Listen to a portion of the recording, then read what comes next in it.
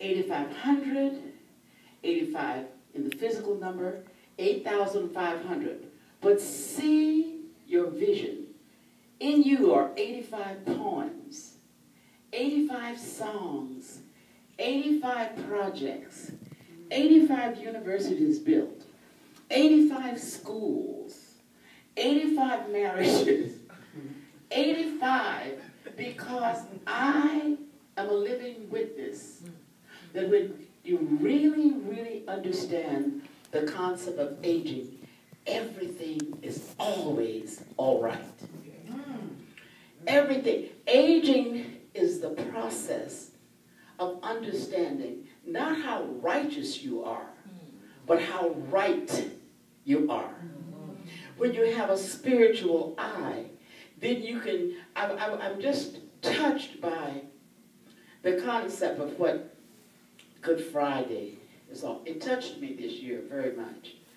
I heard a message about why Jesus went to the cross. And you know, we hear these messages all the time. He was crucified, and the third day he arose. But one part that I caught on this year for the first time, and I know it was because I'm 85, and that was, he said, I thirst. I thirst, that's what he said.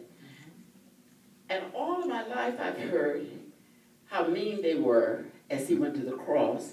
They gave him vinegar, you know, and we think of I thirst as dehydration, water.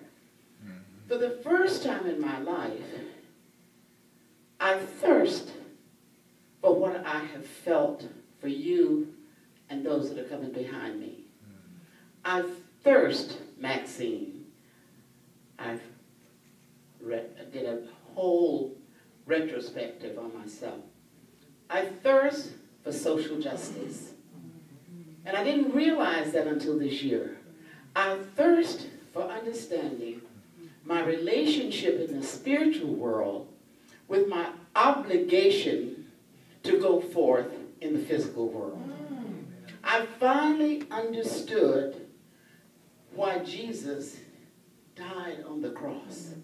Because we have an obligation to thirst for something that's going to make a difference in this world.